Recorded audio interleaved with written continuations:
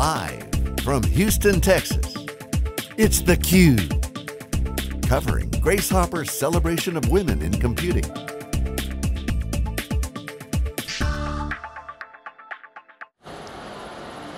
Welcome back, everyone, to theCUBE's coverage of the Grace Hopper Conference in Houston, Texas. I'm Rebecca Knight, your host.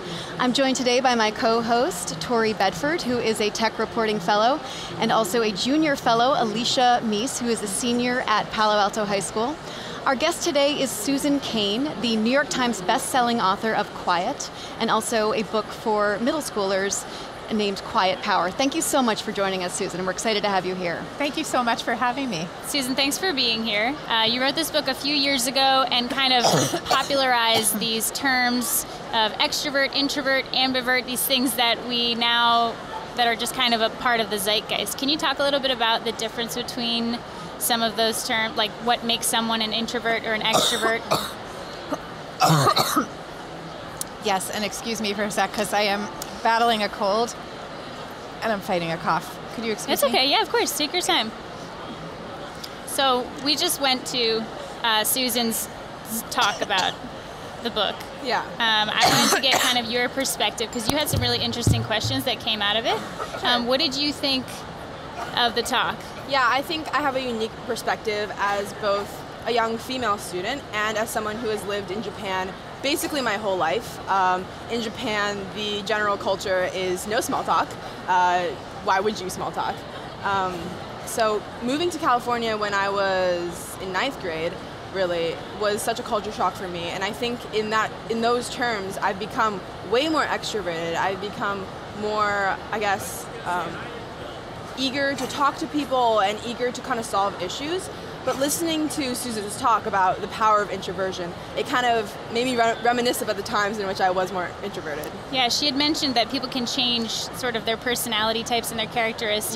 Yeah. How long did you live in Japan for? I lived in Japan for 10 years, so I was there through K through 8. And yeah, it was a really transformative experience in terms of the way I approach talking to people. Can you talk more specifically about some instances in your life where you really felt that culture shock, where like there was Sure. a really stark difference between extroverts and you? Sure. So I live in Silicon Valley, Palo Alto, and in Silicon Valley, a lot of buzzwords get thrown around. You know, innovation, cooperation, stuff like that. Whereas in Japan, we didn't have words like that. We had you do this, I do this. You know, and I think kind of I learned the power of just talking to talk and not specifically to forward any sort of thinking or anything like that, really. Okay, great. Do you feel like, how did you start to notice that you were going into a more kind of extroverted personality type? Like, Sure. what were some of the characteristics that you noticed within yourself? Yeah, so after I got into journalism, which was my junior year, I realized that more and more it was easier to talk to people. I didn't need to, you know, prep what I was going to say before I was going to say them.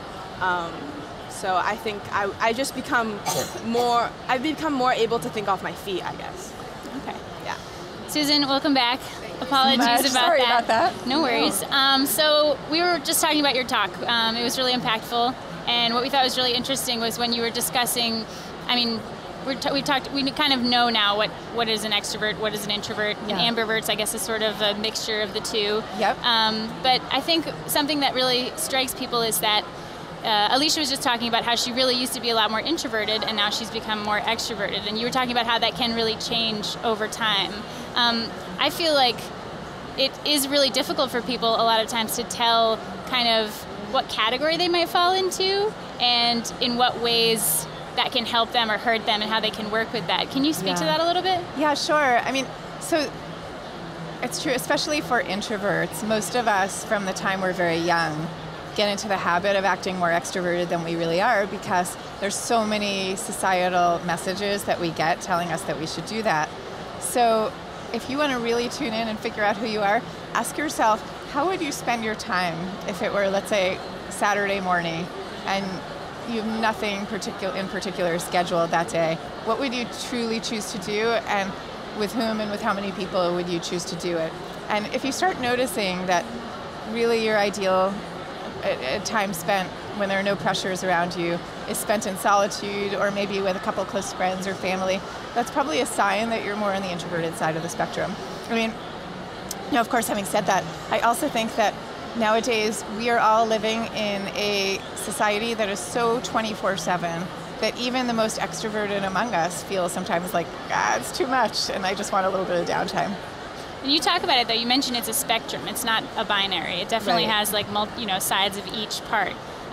What are some of the ways that people kind of along the entire spectrum can work together, and how can we start to do that better to create better teams?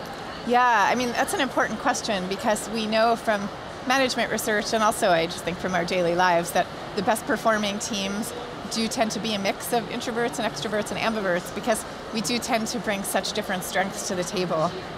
If you had a team that was all extroverts, you'd kind of like all be rushing off in a direction and not even sure it's the direction you want to take.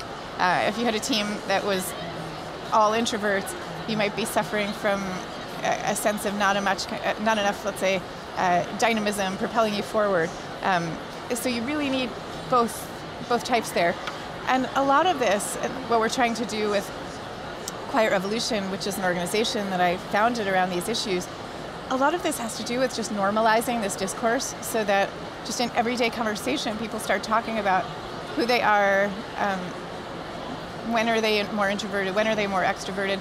All of this should just become no big deal so that people can talk about their preferences of how they want to spend their time and be able to adapt to their friends and their colleagues' preferences as well.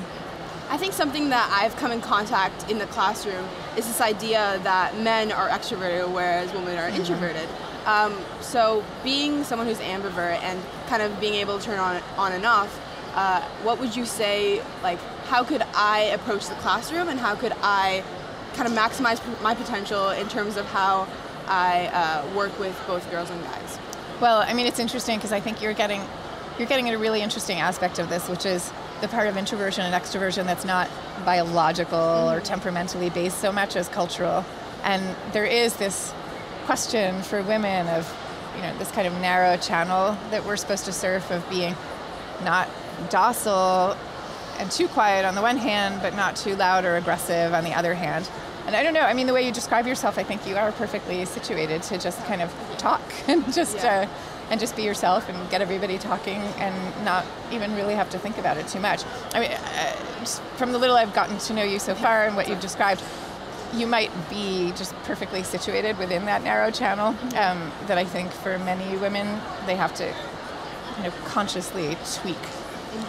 Until we're able to change the culture to widen that channel a little bit more. What would then be your message to introverted women in the classroom to kind of become less in conflict with extroverted men?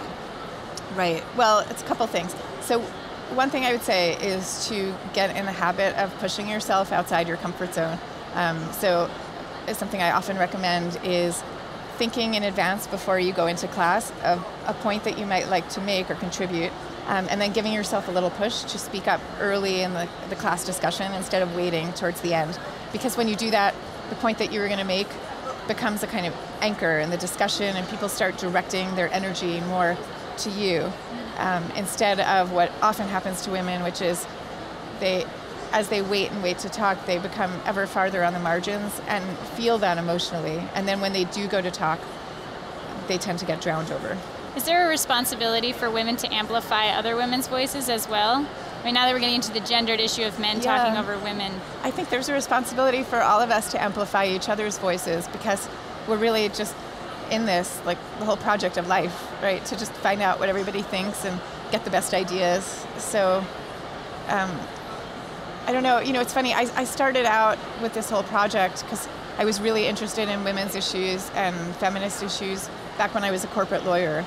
And I started noticing that when you look at the dynamics of meetings and negotiations and things like that, gender is playing a huge role, but it's also temperament that's playing a role. And all of this, with these problems of identity, were getting in the way of people actually being able to just fully talk to each other. And I think that's really the goal at the end of the day. Okay. Thank you so much for joining us. We really appreciate you taking the time. Thank you. It was great to be here. Thank you. Thank you. And we will be back with theCUBE's coverage of the Grace Hopper Conference live in Houston, Texas after this short break.